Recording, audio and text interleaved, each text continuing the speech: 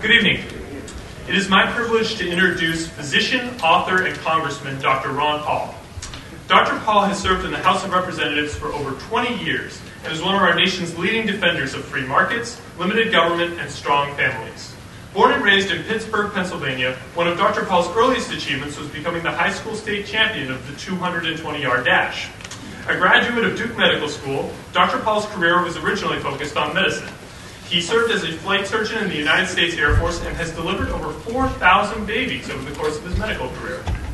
An expert on financial policy, Congressman Paul is currently serving as chairman of the Financial Services Subcommittee on Domestic Monetary Policy.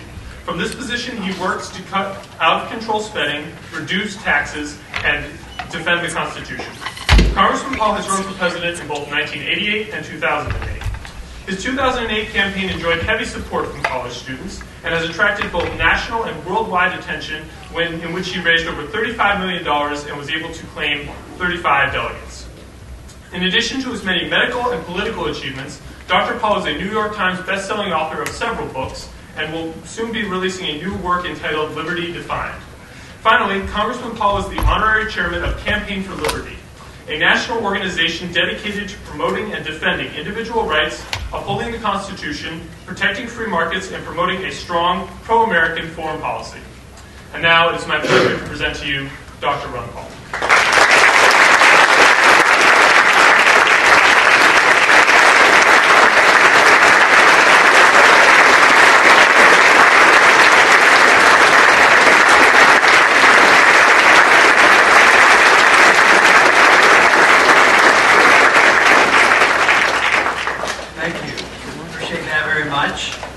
Enthusiasm, I like that.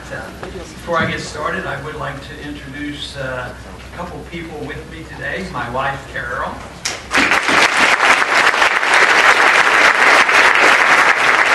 And Jesse Benton is sitting down here. He's been working in our campaign, but he's also married to our granddaughter, so Jesse.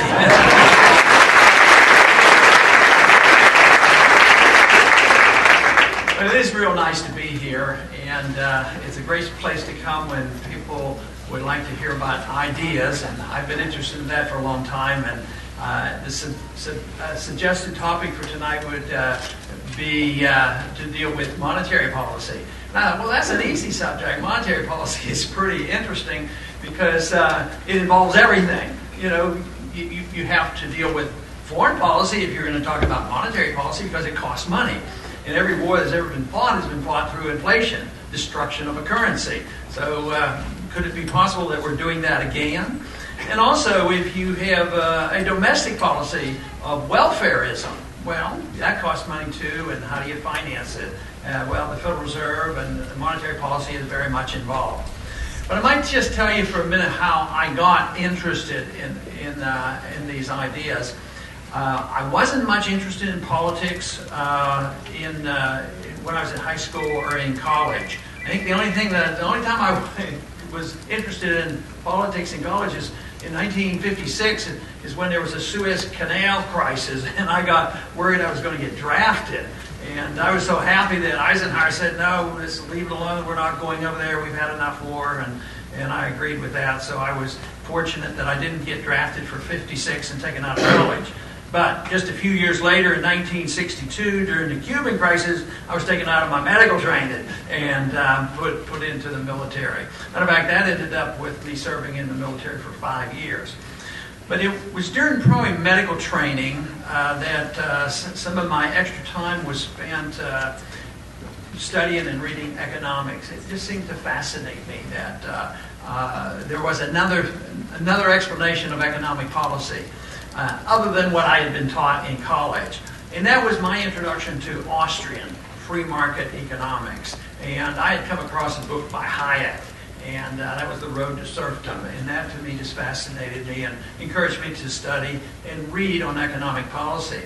But in 1971, the event that was predicted by the Austrian economists that the gold standard would break down because there was such abuse and the Bretton Woods wouldn't last. So even if the Bretton Woods was established in New Hampshire, it was not long enduring because it broke down because it was deeply flawed. And that was the end of any link of our dollar to gold in 1971. Now, my motivation then was to speak out because this was such a confirmation of what free market economists, hard money people had predicted. And lo and behold, it came. The monetary system collapsed, and we had a bad decade. We had stagflation, high inflation rates, and very bad economy. But what bothered me the most at the time was the day after it was announced. It was announced on a Sunday night. It was August 15th, 1971. The day after, everybody loved it. Chamber of Commerce's loved it. And it was closing the gold window, wage and price controls, high tariffs on 10% tariffs on every bit of imports, absolutely opposite of everything the free market would want us to do. But the Chamber of Commerce loved it, and the stock market loved it.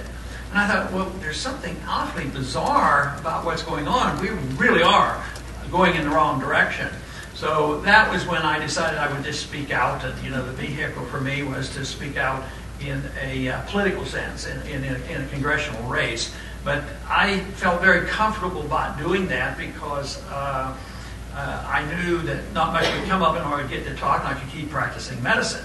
But my wife had warned me. She says, you shouldn't mess around with that. She says, that could be dangerous. I said, well, how could it be dangerous? She said, you might end up getting elected doing this stuff. But I assured her that would not be possible. Because I was not going to play the role of the Santa Claus. What do you want? Here it is, and don't worry about spending. And I really didn't have confidence. I was cynical and thought that there wouldn't be anybody out there that would listen to that message. And she was less cynical and thought maybe they would respond in a positive way. So that's one danger you have. You put your name on a ballot, and you have a risk there. You might get elected, so you have to be a little bit careful. But anyway, it did lead to a double career for me. Because although I was in Congress for 4 terms in the late 70s, early 80s, I was restless and frustrated and went back home and wanted to practice medicine and did that for 12 years. And then got interested again because I was still fascinated with how monetary policy affected about everything that we do.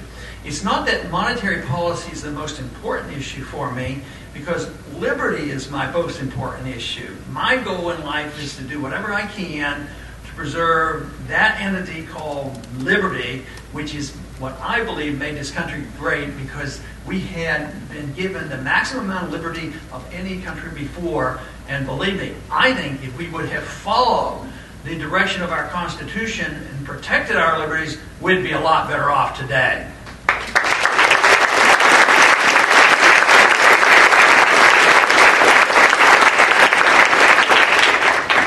But when you think about defending liberty, we can look to our Constitution. It's pretty darn good. But I've actually decided that the document itself is secondary. It's good to have a document. We should have the rule of law, and we should be very keen on following the rule of law. But we have a document called the Constitution. Everybody goes to Congress. Everybody takes the same oath.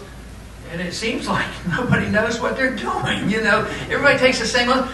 And it's strange. Most of them believe they're following the Constitution. Today, with the new Congress, there's a new rule that anytime you pass a law today, anytime you introduce legislation, you have to cite the portion of the Constitution that you get the authority to do what you're doing. It doesn't help. They cite the General Welfare Clause. Oh, we can do anything we want under the General Welfare Clause. Oh, the Interstate Commerce Clause. What have they been doing with that? The Interstate Commerce, anything you want. And then they all cite the end of Article 1, Section 8. They list the things we're allowed to do. They don't pay a lot of attention to that, but at the end it says, you can write any law necessary and proper to enforce Article 1, Section 8. But no, they dissect that out, and they say, well, we're writing this law because it's necessary and proper to do so. So the Constitution hasn't restrained people from doing what we've ended up with. We go to war without declaration. We have a welfare state that's not authorized in the Constitution. We have a monetary system that disobeys flagrantly, the Constitution. So it hasn't worked. And I think it was Adams that said that it won't work unless you have a moral people. And if you have an immoral people who will send individuals to Washington and they're tolerated to not follow the laws, the Constitution won't do us any good. But I think we've reached this point. But what I see happening right now is a growing number of people that are concerned are starting to say we've had enough and we should have a different approach, and we can't let people go along and say the Constitution is a breathing, living document and we have to adapt it, but don't bother to amend it. Just do whatever you want and justify it because it's so necessary and we don't have time to amend the Constitution. I think about the war issue especially on the constitutional issue. That's something I've worked on for so many years, of saying, no, there's too many, and why are we doing this? I mean, I was aware of World War II. I was aware of the Korean War. Teachers left our school and didn't come back, and then there was the Vietnam War, and during that decade I was in service. I didn't go to Vietnam. And Korea was undeclared, Vietnam was undeclared, and we fight wars constantly. And who starts the wars? I mean, where's the authority come from? Where's it supposed to come from? It's supposed to come from the people through their Congress, and there's supposed to be a vote for a declaration of war. And I didn't like what happened in Vietnam. I ended up being in Congress when we were getting ready to go into Iraq. And it was very important to me that I do what I could to hold the Congress accountable. So I was on the International Relations Committee, as I am now, and they were debating this resolution to give the authority to the President to do this. So I introduced a resolution to declare war in the committee. And I said that I'm not going to vote for the war, but we should, if you want to go to war, you should declare the war. Get everybody behind the war, and we'll all come together, the people behind it, and get it over with. And, of course, nobody voted for it. And they said, and the chairman of the committee at that time said that, he says, Congressman Paul, he says, you should ignore that because that part of the Constitution is an anachronism. We don't follow that anymore. And I got to thinking, that's about the way they look at the whole Constitution. Maybe the gold and silver legal tender provision is anachronism. We don't follow, and that's for sure. So it is the lack of respect for the rule of law and sending people there that either don't understand what the Constitution is supposed to mean, or they don't have the character to follow it. And we've ended up with a mess. We've ended up with constant war and constant escalating expansion of the welfare state, and we're flat out broke. You know, the technical declaration of a country that's bankrupt was when you can't honor your commitment in money. So we were technically insolvent in August of 1971.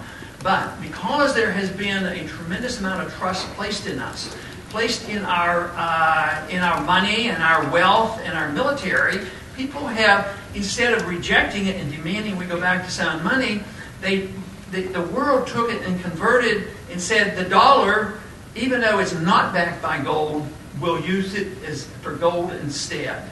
And people take the paper money, they put it in central banks, they use it as a reserve, and it has given us a chance to live way beyond our means. There is nothing to hold us in check.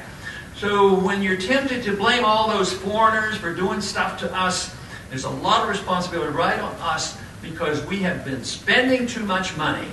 And when we come up short, we say, print up the money, and as long as they take that counterfeit money, the better it is for us. So we have had pretty good wealth, in the last 40 years, but not in the last 10. The wealth in this country has been going down for 10 years. But even at the end of the gold standard in 71, there was still a lot of wealth created.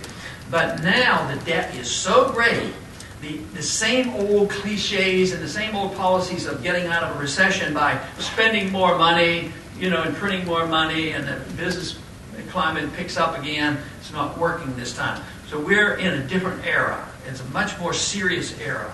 We've had the financial bubble crash, and that was anticipated and predicted by all the Austrian economists. But now what we're facing is a dollar crisis, the collapse of the currency. And when that happens, it's worldwide because everybody holds them in reserve banks. And even today, commodity prices are going up, interest rates are starting to creep up, and the markets, stock market might be going up a bit and all, but it's very, very shaky. Because when you look at what's happened to the housing market, there's still a lot of problems there.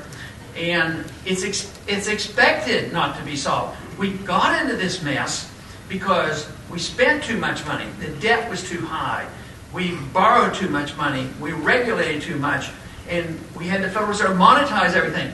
So they finally say, yeah, this is really serious. We have to do something about this and get our house in order. So they increased the spending, increased the deficits, increased the borrowing, increased the regulations, and increased the printing of the money. And that was supposed to solve the problem.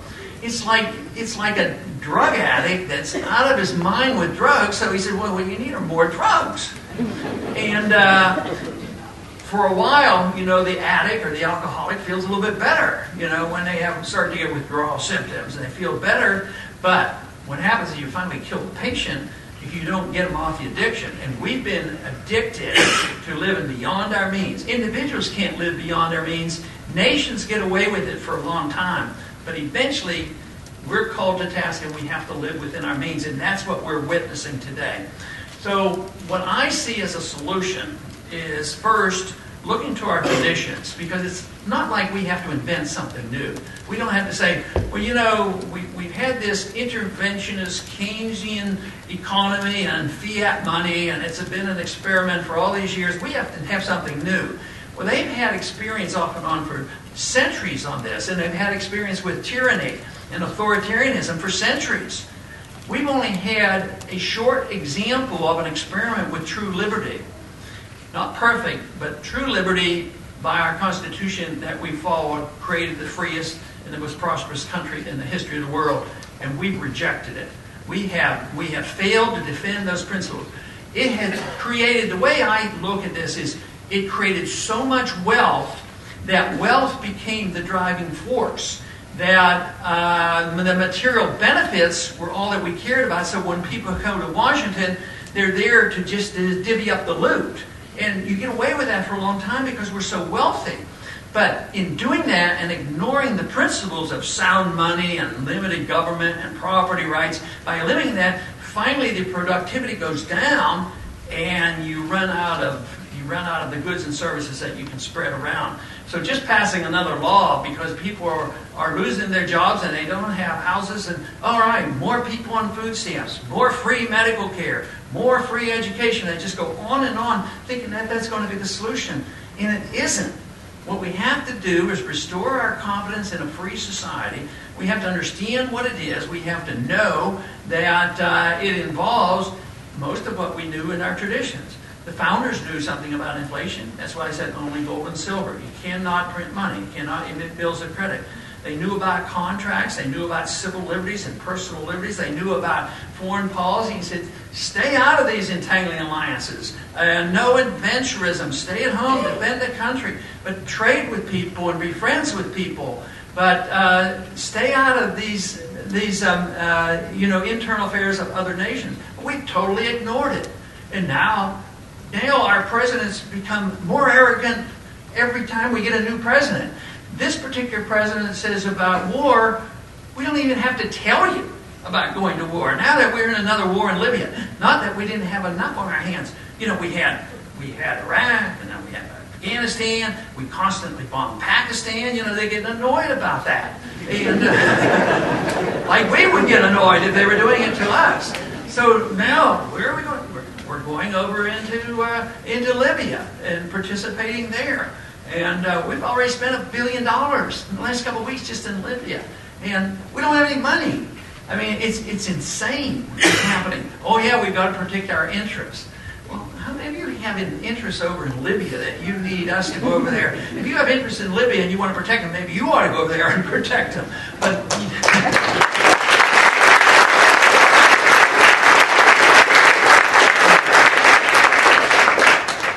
But it will come to an end. You'd think the message of Afghanistan would be so loud and clear. The Soviet system was brought down over Afghanistan. That was the final blow. they broke down and the system collapsed. And it came for economic reasons. So I lived through and was very much aware of the Cold War. The Cold War ended with a whimper. We didn't have to fight the Soviets because they had an economically flawed system. And we have an economically flawed system. Fortunately, we are not nearly as authoritarian as the Soviet system was. But we're becoming more authoritarian all the time, and that bothers me. And the tool that is used by those who want to move toward authoritarianism always use fear. So if there's any reason to be fearful, scare the people and they'll do our bidding. There's a lot of reasons that have been concerned on 9/11, which we all were and all should have been, and we should have studied and we should have learned what was the real cause from that. But because of the fear, what did we do right afterwards? A week or two afterwards, we had the Patriot Act passed, a huge legislation attacking and really making sure we're going to get the terrorists. It was an attack on you. It was destroying the Fourth Amendment and saying that if we watch every single American and now we start prodding and putting our hands down on the fingers of little girls at airport, that all of a sudden we're going to be safer. I mean, we've given up too easily. And I heard too often after 9/11 that, oh, you have to do that. You have to give up some of your liberties for your safety. And I don't believe that. I don't think you should ever give up any liberty.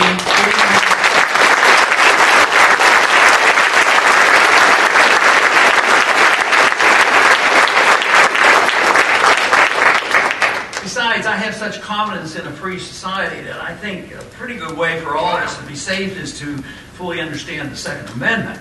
And but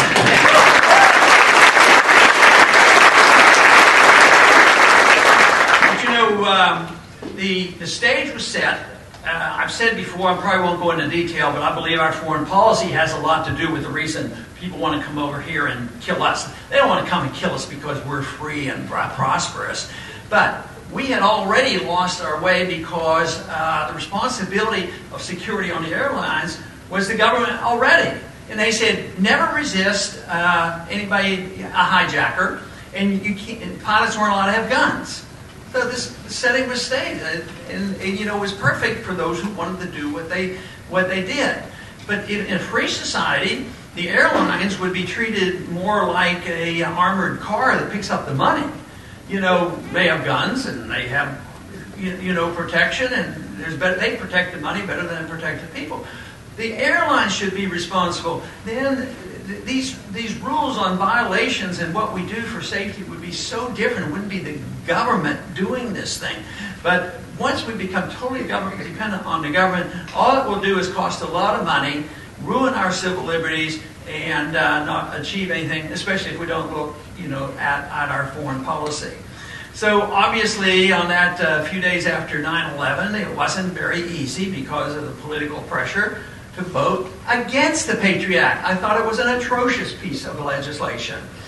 So we are now, you know,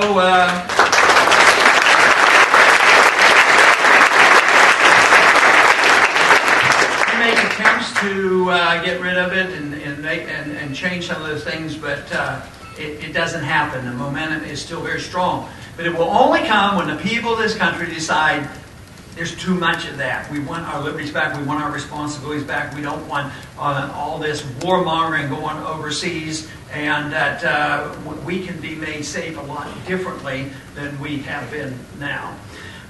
Today, you know, we have a president that took us to war. He says, well, the reason I didn't go to the Congress is I got my authority from the United Nations. Well, when did that happen? Well, it started with Truman. You know, but I have a solution for that. I'd like to get my bill passed that said, why don't we just get out of the United Nations?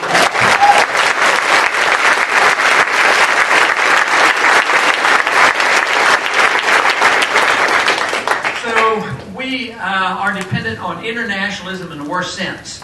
A true free market person doesn't disdain internationalism or globalism, but it has to be voluntary. It has to be trade. It has to be friendly. It can't be internationalism controlled by international governments. You know, here we have the IMF and the World Bank and the WTO and NAFTA and CAFTA and all these international government organizations. I would call all of those organizations entangling alliances that I'd just as soon stay out of all of them.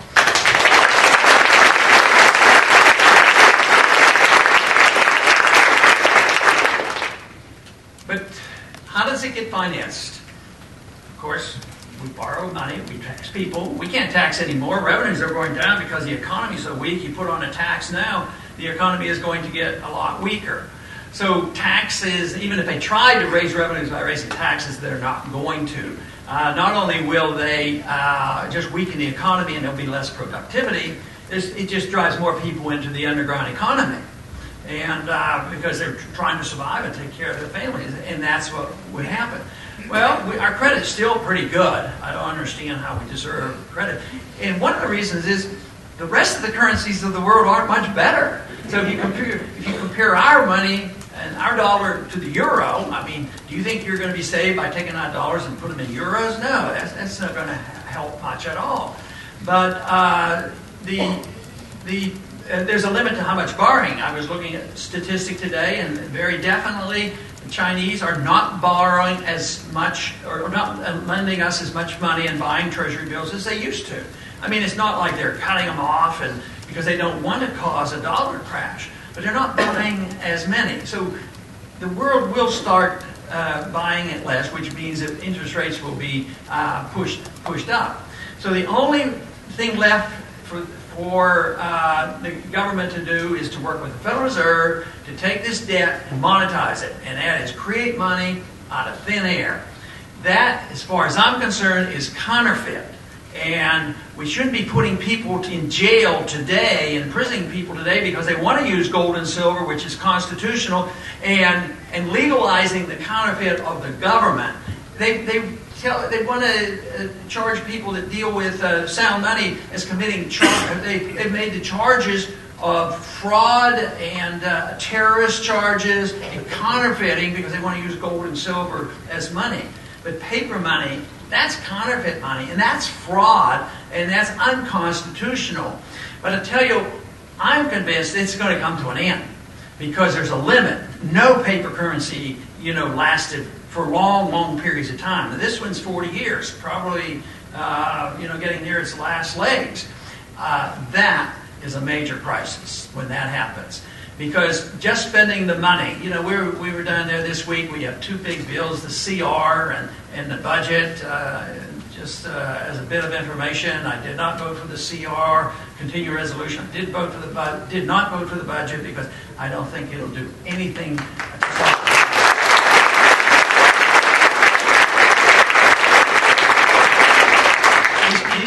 This year, the national debt's going to go up $2 trillion, and they're talking about $38 billion cut in SCR, which wasn't real. It was all fictitious, and it's nothing. That's why this will have to come to an end. We don't know exactly when. There was no way you can predict it. There was no way for us to know the day the housing bubble would burst. But we knew it was coming, and it did.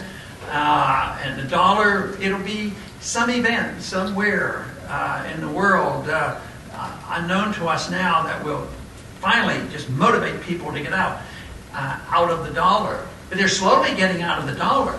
People don't want to run to other currencies, but where are they running right now? I mean, buying silver coins. A few people doing that. A few people buying gold. The dollar one time was 1/20th of an ounce of gold. Now it's 1/1500th of an ounce of gold almost. I mean, it's I think at record highs right now. Not the high price of gold, record low for the value of the dollar. That is what's happening. So there's a limit to that. And there's pretty good evidence that there's never been a war fought without inflation, even in ancient times, because they would inflate by clipping coins or diluting the metals, and they always, undermine the value of the currency in order to fight wars. Today it's more sophisticated because they just created it. We talk about printing money. They don't actually print. They print a lot, but that's not it. They just use a computer. And Right now, we're starting to get some real evidence from the Fed. We've had a token victory on finding more about the Fed in the last 6 months than we have in the whole time since they've been existing. We didn't get our audit the Fed bill passed, but we got it partially passed, and I'm still working on the fact that we need a full audit of the Federal Reserve.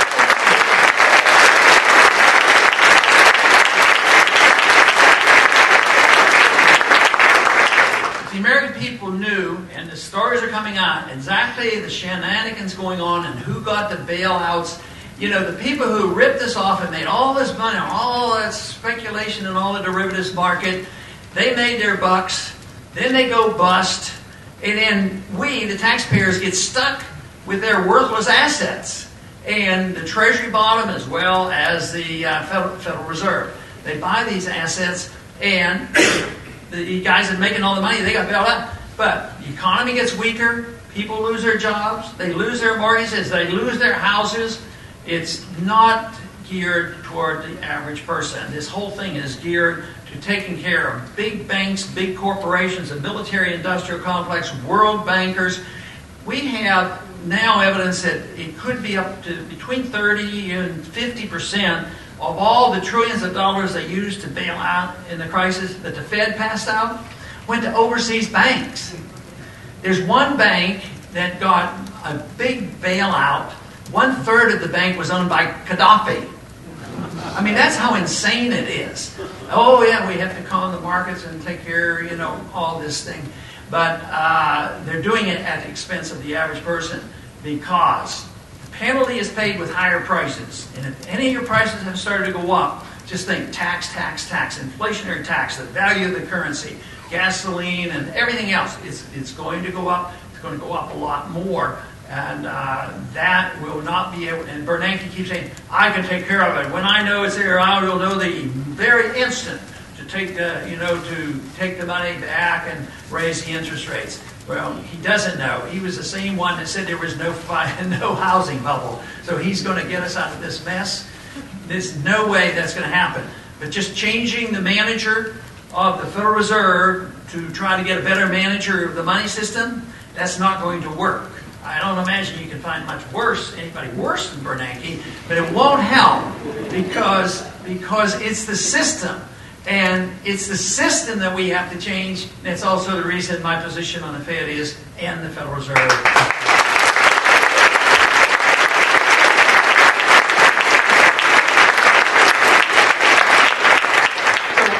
In this freedom philosophy that I talk about and believe so strongly in, I believe it's an American tradition. I believe it's embedded in our Constitution if we did follow it. But basically, it's pretty clear-cut. Non-interventionist foreign policy. People say, oh, you're an isolationist. No, I'm not an isolationist. I want to trade with people and visit with people, but just not fight with people unnecessarily. And but it would be non-intervention, and that would be one part that I think would be so important. The other, of course, is based on free markets. The free market system where transactions are voluntary, contracts are very important, you have sound money. Today, though, instead of the government protecting and enforcing our contracts, the government's always breaking our contracts. And they're imposing the rules and regulations on the contract. And how about property? They're supposed to protect the value or our private property to be ours and make our decisions. But just try to use your property. And you have to get permits, not only from your local people, your state people. You have to go to the federal government. You've got to talk to about 10 agencies down in Washington before you can even use your own land, but you get charged a lot of taxes. If you don't do it, they take away your land. So there are times I think we just pay rent for our land. I'd say we need to take our property back and say it's our property. We're not hurting anybody else.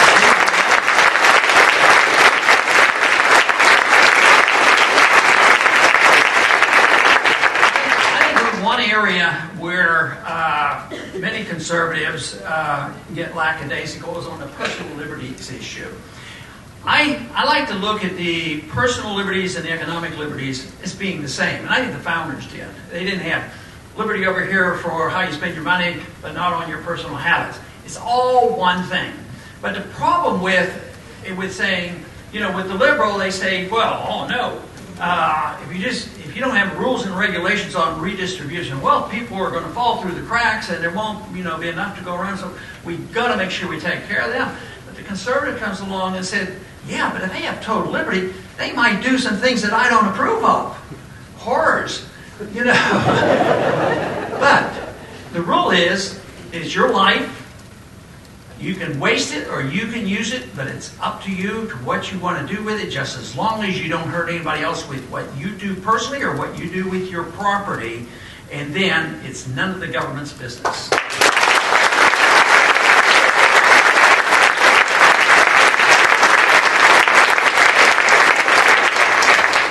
Americans are pretty good on the First Amendment.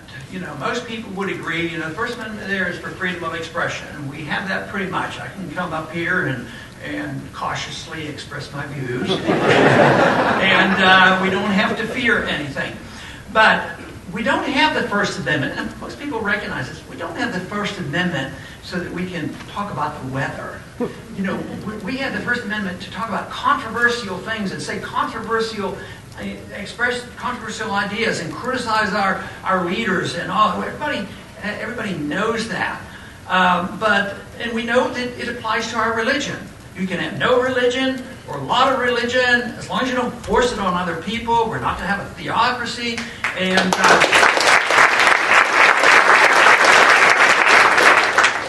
we know that we shouldn't meddle with our intellectual life. We know that the government shouldn't meddle with our religious life, and our religious life has to deal with something pretty important, like our eternity and our salvation, and we get to make our own choices what we do on that matter. But then when it comes to drinking raw milk, you have to have the government tell you whether or not you can drink raw milk, and whatnot, or what you smoke and drink and what the whole works.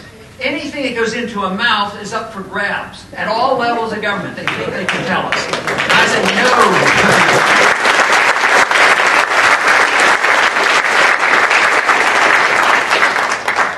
And these habits, whether they're eating habits or smoking habits or whatever, these problems can be solved with private property rights, with like allowing restaurants to make their own rules, rather than coming in and closing people down and saying, oh, you lit a cigarette here today, you're closing us down, and all that. And I don't like, obviously, the cigarettes, and I don't like the drugs or anything. But I'll tell you what, as bad as I don't like those drugs, I really don't like the drug war. I think it's much more dangerous.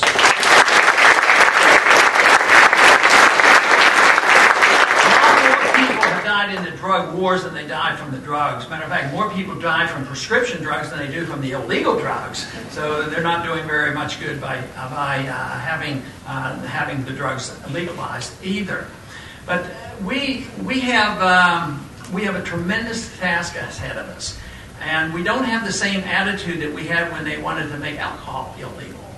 They thought, that's pretty good. They worked for 50, 60, 70 years to get the country to agree that alcohol was bad stuff. And I agree with them. Alcohol is bad. So they come along and they say, well, we're going to prohibit it because we're going to stop people from practicing these bad habits, and they have bad consequences. But what did they do? They amended the Constitution. Can you imagine anybody today suggesting we have to amend the Constitution to run the drug war? Drug war was started in the modern day drug war was started basically in the early 70s. And they have spent hundreds of billions of dollars on the drug war. We have more prisoners than anybody else in the world. And we have a lot of people who were put into these prisons. They were non-violent, and they come out very violent.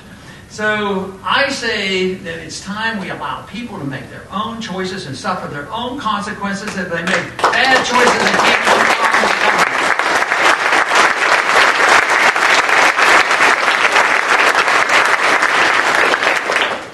Freedom is something that we all believe in and understand and want to protect. Freedom was tested best in this country, better than any other country in the world. And yet, today, it's slipping away. It's an early experiment. Most of history has been run by tyrants. Most people in Washington are authoritarians. In one area, some area, they're authoritarians. And they want to tell other people what to do, and they don't think their job is about one thing, and that is the protection of liberty. That is what we should do.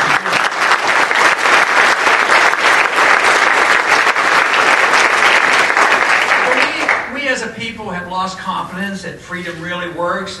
We've been taught so long that there'll be so many people suffering, there'll be no medical care and no food, and you have to have people falling through the cracks and on and on. But you know, when a society decides that the very needy have to be taken care of by governments, that's very benign. It's just a couple people. You can't be against it. Nobody is. And they say, we must take from you and take care of these few people over here that need some help. But what happens is it endorses an idea that is destined to grow. And after 30, 40, or 50 years, you destroy their productivity, and those who become dependent grow and grow. So now today we have 42 million people on food stamps. And everybody depends on the government now for their medical care. And, you know, there's a lot of talk and a lot of complaint. I'm sure this crowd probably is not too happy with Obamacare. But you know, we should at least have the chance to opt out of those systems. I'd like to be able to opt out of all those government programs.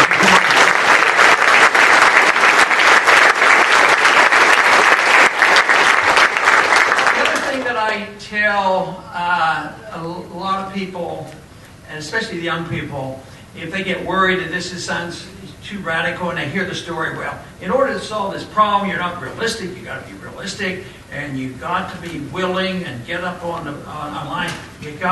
Everybody has to sacrifice.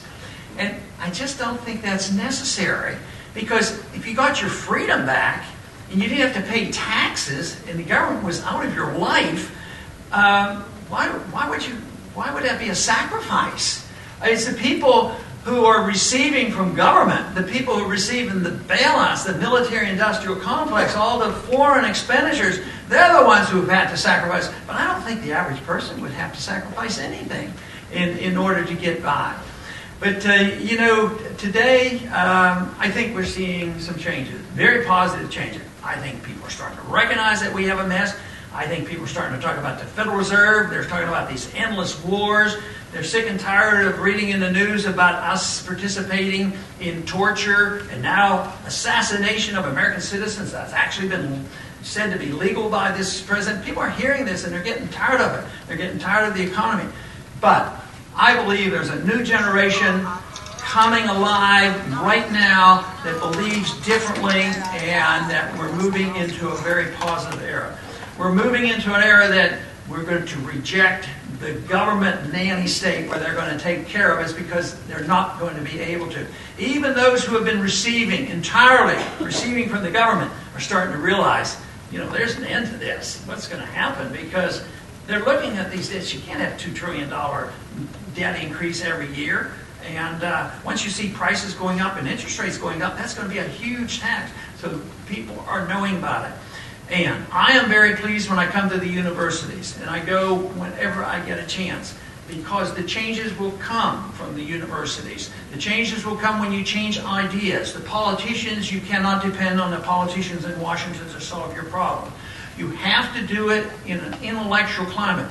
We have to repeal Keynesianism. That's what we have to do.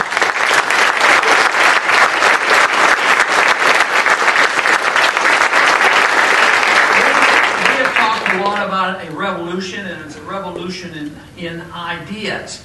And when a true revolution comes, it is intellectual. It invades the universities, it invades the media, it invades the culture. Then it eventually invades, the political system. But it won't be a partisan thing.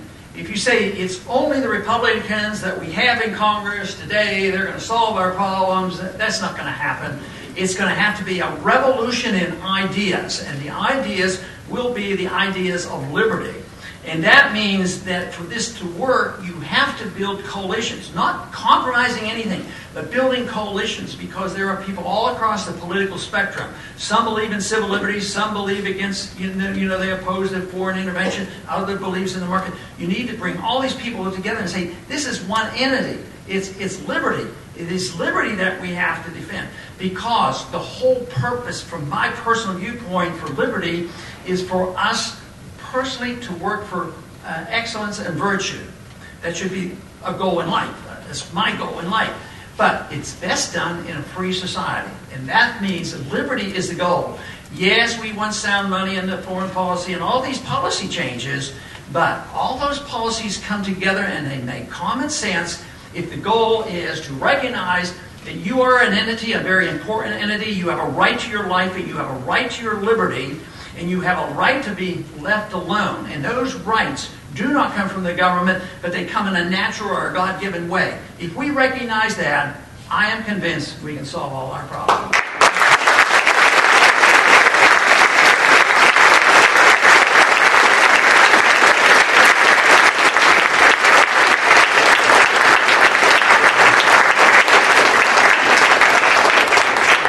I do believe that we're going to have some time for a few questions. Is that correct? If it is the case, I either need a mic or make sure I hear the question so I can figure out what the answer is. Dr. Paul, I just want to point out, when somebody says, that's not unconstitutional, don't you know the United States Supreme Court upheld that? I like to say, please explain why you agree with that ruling. And with those 8 words, you can introduce the concept of thinking for themselves. I found a hidden loophole in the Electoral College process that I'd like to pass along to you, and I'll pass it up to your wife up here. She'll make sure I read it.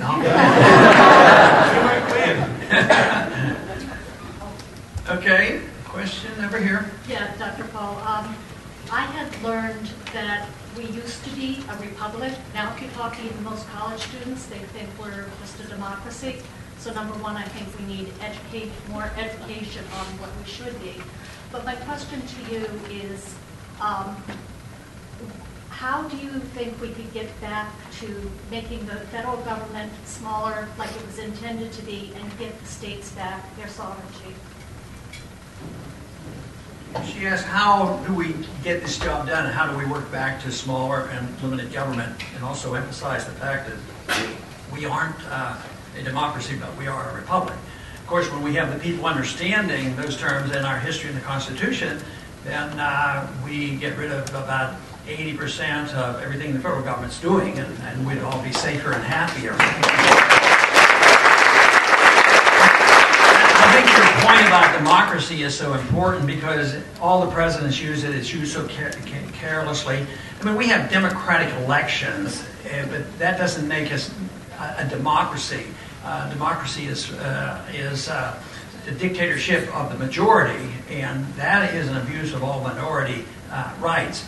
But even the democratic process, if you just bend a little bit on the definition of democracy, you know, what was one of the major excuses for going over into Iraq? To spread American democracy. We got to teach them how to be good Democrats.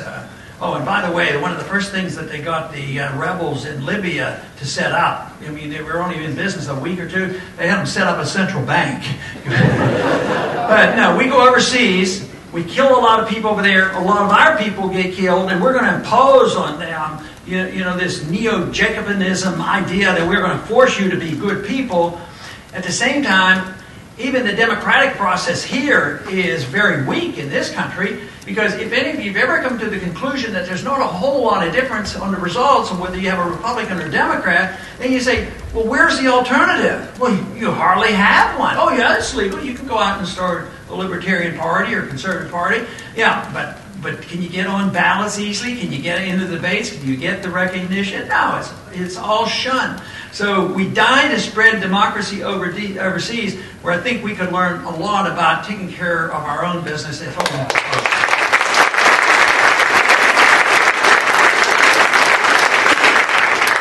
Thank you, Representative Paul. I have a question about the money going to Libya via the Federal Reserve. I was very disturbed when I read that on your Texas Straight Talk last week. Why will no one at the Federal Reserve be held accountable for that? Because the Federal Reserve is a government unto itself. They're very, very powerful. And but they're also on the defensive, more so than they've ever been before.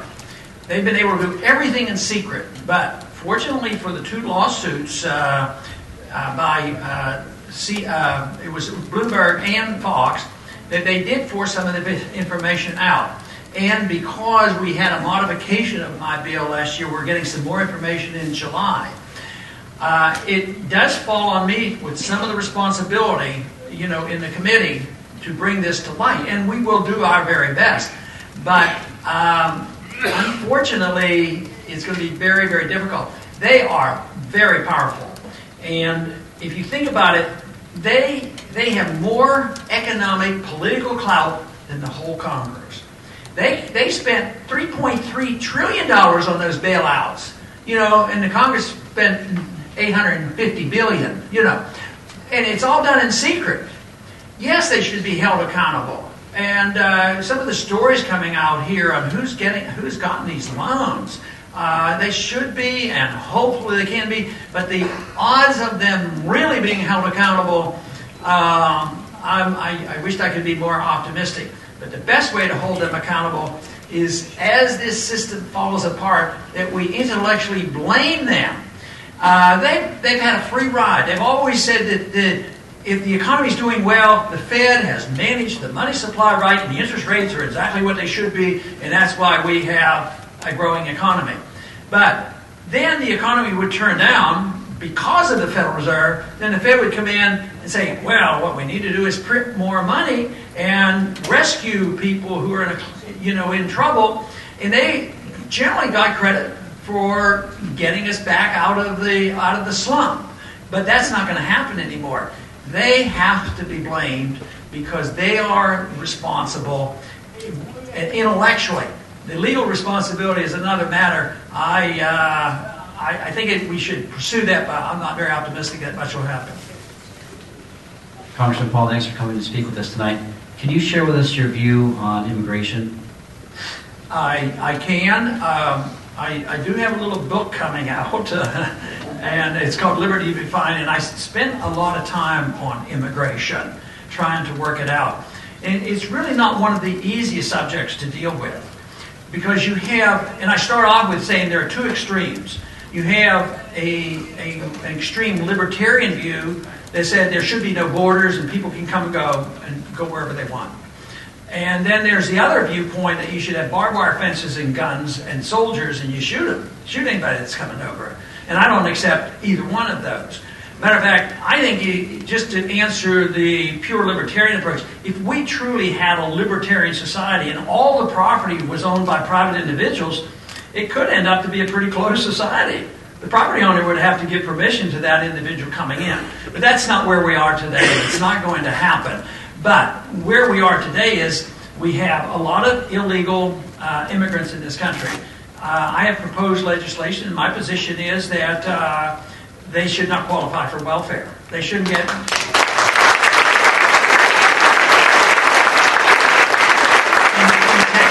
In Texas, matter of fact, they come over from Mexico on a day basis into the valley and go to public school and then go back. But that's suicidal, because the schools are all bankrupt too, and hospitals have had to be closed down because they get free medical care.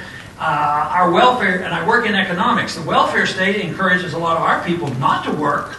If you didn't work, you didn't eat, people might take a job for $4 an hour. But who's going to take a job for $4 or $5 or $6 an hour if they can get $7.50 on welfare? They're not going to do it. So the welfare system weakens the economy, puts people on welfare. They're not as easy to take the jobs. And then the welfare inducement come over, I can bring my family, and they get free medical care and free education. I'm also convinced that if you had a free market economy and sound money, it would be thriving. We would be looking for immigrants. We would need them and want them, because you would need workers, and it wouldn't be a burden at all. Under today's circumstances, many times we scapegoat and say, it's those Mexicans coming over here and they're causing all our problems. As far as what I would do with how many, 12, 15, nobody knows how many illegal immigrants are in this country. Well, I don't believe in giving them amnesty and giving them citizenship. But at the same time, you're not, no matter how strongly you feel about it, you're not going to round up 15 million people and send them someplace, because I've seen examples A lot of them have lived all their life here, and they're still illegal. And they're in families that are partially legal. So that is not going to work. But I would not give them citizenship.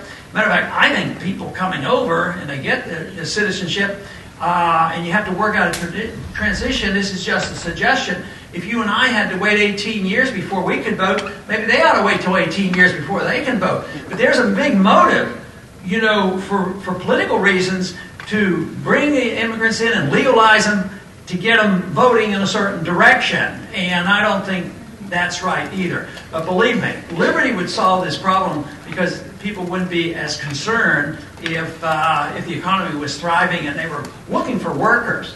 But that's a brief outline. Who is next? Here. Welcome to New Hampshire. Spring's finally here, so hopefully the weather's good for you. Been reading a lot of legislation for the past few years and have to say that 4 words in every bill that I have read just make me scratch my head. Look worried. Everybody should be worried. And for other purposes. I applaud you and thank you. I know that our previous representative from the 1st District didn't agree with you. Nobody else did in Congress. You had obviously read the bill on Haiti that established a permanent military base. I thought that was an exception. Every other bill I've seen, it says for and for other purposes. How can we get that out of legislation moving forward so that bills are for what they're stated for? Well, I have to look at the particular bill when they do that, but you're right. It's open-ended. And unfortunately, that's the way they like things. But it's just a matter of the individuals. You trying to educate your congressman and you running for Congress and making sure you don't do it and things like that. Thank you. Great. I'm wondering about the fact that the Federal Reserve Board sets the interest rates 4 times a year, something like that? No, Oh. more often. More often. You said earlier that interest rates will rise. How can they rise if the Federal Reserve has set them? Okay, interest rates are in a way set by the Federal Reserve constantly, although lately they've been rather stable because they're at 0. They can't go any lower. So they're price fixers. And the worst thing you can do is to fix the price of anything because that'll cause shortages, and you need pricing to know what. That's why socialism always fails. You don't have a pricing structure. And 1/2 of our economy is our money, and the Fed's in there fixing overnight interest rates. They don't fix all the rates. They don't sit there and say how much you're going to pay on your credit card. So it's for the big guys who get the deals. Low interest rates. Matter of fact, since the crisis has been over, the Fed gives free money to the banks. The banks go and they buy treasury bills. They make 2 or 3%, and all of a sudden they're making a lot of money. The economy doesn't grow. They're not making loans, and they say, "Oh, we're paying back all our loans already." But no, they fix. They take this authority that they can fix overnight rates. That means how the banks have to maintain their reserves and what they can borrow and how much they have to pay if they go to the discount window. So that has a lot of influence. But the main flaw is that they engender lower interest rates than the market, and that is why the businessman does the wrong thing and the investor does the wrong thing, and that's why you had a financial bubble. But they don't have a set time like every 4 times a year they sit down and do the interest rate. They might, there are certain times when it used to be every month they would change it, the interest rates. But that's one of the principles of a free market. You shouldn't do that. It helps the banks, but what if you're a saver? What if you're a little skittish about all this and you put your money in a savings account and you're elderly and you want to protect your savings, you don't want to invest in stocks? You get what, 2% or 1%? At the same time, if you had market interest rates, see when the interest rates are, if the person is saving, that will adjust the interest rates. But so the savers get punished, which means you're messing up the whole capitalist system because savings are key to capitalism. You shouldn't be able to create so-called capital out of thin air and pass it out and have interest rates low. When interest rates are low, that means there are no savings. But we had very low interest rates. That was under Greenspan, very low interest rates. At the same time, there was all the money, and there was no savings. We weren't saving. So it's a distortion. So they should be out of the business of fixing interest rates. But they also should be out of the business, if you don't get rid of them overnight, just make sure they can't buy all that government debt. That's where the problem is. Thank you. Hello, Dr. Paul. My name is Christopher Gosselin. If you could just work with me for a moment. I flew 29 hours from South Korea. I'm stationed in the military there. And I just want to come here today to give you something. And I want to tell you, I've been working for you since 2007 when I saw you cream Rudy Giuliani in that debate. And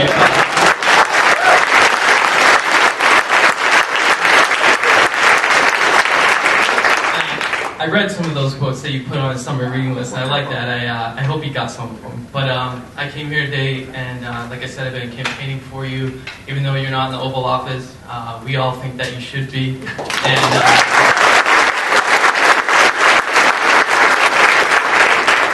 And I just want to let you know that when I speak to people and I talk on your behalf in the points of liberty that I believe in, people say, yeah, those are great ideas. The economic liberty, the educational liberty, the liberty that we can have so we can have this green revolution that so many young people want. But they say those things aren't tangible. They aren't here. How do we bring them about? And people are necessarily on board with what we're saying, and they're on board with these voices of liberty. But how do we bring it about so that they could actually see it in their minds, because it's not there? How do we make them see it? And the final thing is I want to give this to you. I'm sorry, I don't have anything for Carol. Are you here to announce today that you're going to run for president in 2012?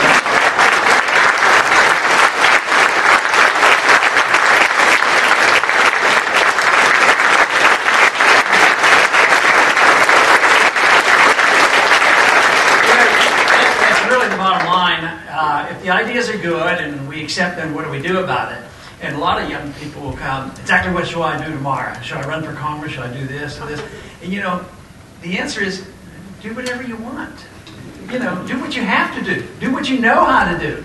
You obviously are already doing something. Everybody does something. By doing nothing, you're doing something, and that's probably wrong. But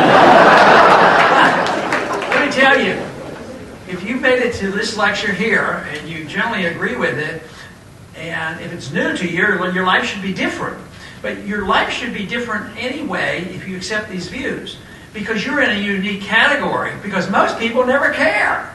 A lot of them vote, but they might not care until, a week or two before the election or something.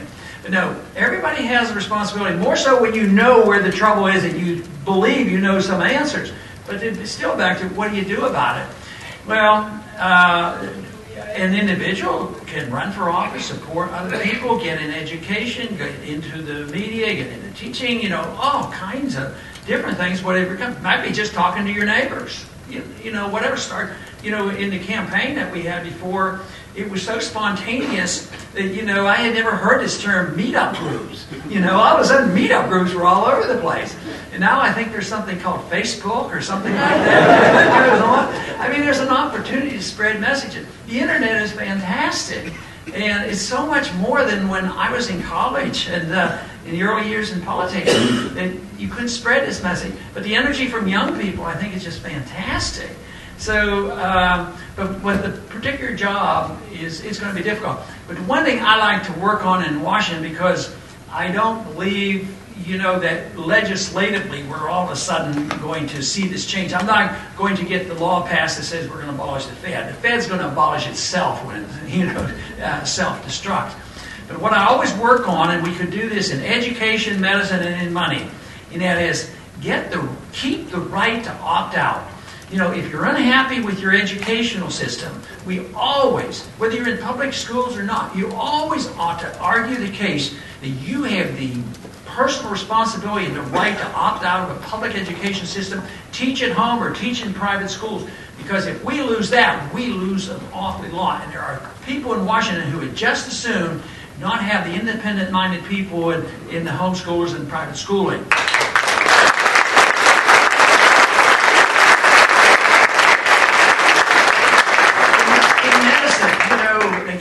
Obamacare, and people say, well, we'd like to opt out. If we could just be able to opt out. But there was a big fuss of opting out of Obamacare, but can you really opt out of Medicare? I mean, people are driven in America. I remember when my dad became 65, and he was annoyed because it sort of pressures you into it. It's very hard to be self-reliant with these laws, but they also always should protect our chance to do something else on our own and assume responsibility. So in medicine, it should be the medical savings account. Deduct everything you spend on medicine, take it off your taxes, and you take care of yourself and not depend on the government.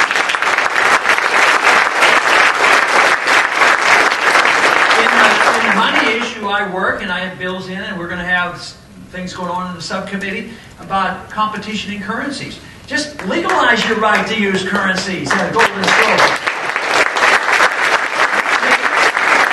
Which means in order to legalize another gold and silver, you shouldn't ever have to pay sales taxes on buying your money. And you shouldn't have to pay capital gains tax in case your money goes up in value.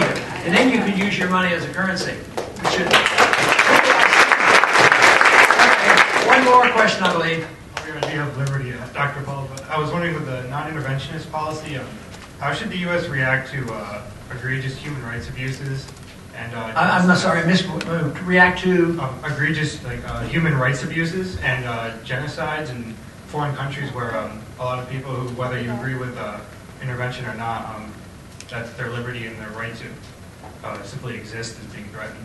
Yes, and obviously those things go on, but our government, like Rwanda, things are going on and we totally ignored it. And I wouldn't have advocated taxing you or sending you over there to solve that problem. So, our government, I would say, should stay out of it. But calling attention to it, and Americans have been very generous in trying to help people who have had problems. But to use force and violence to tax and force people in this country to go over there and try to work out these problems, I don't believe we have the moral and legal right to do it. I don't think it generally works, because even when you have a humanitarian instinct and our government sends food to these countries, usually you're just giving, the factions a weapon because they use it against each other. All foreign aid, for whatever reason, whether humanitarian or not, I think it represents nothing more than taking money from poor people in this country and giving it to the rich people in those poor countries who happen to be dictators.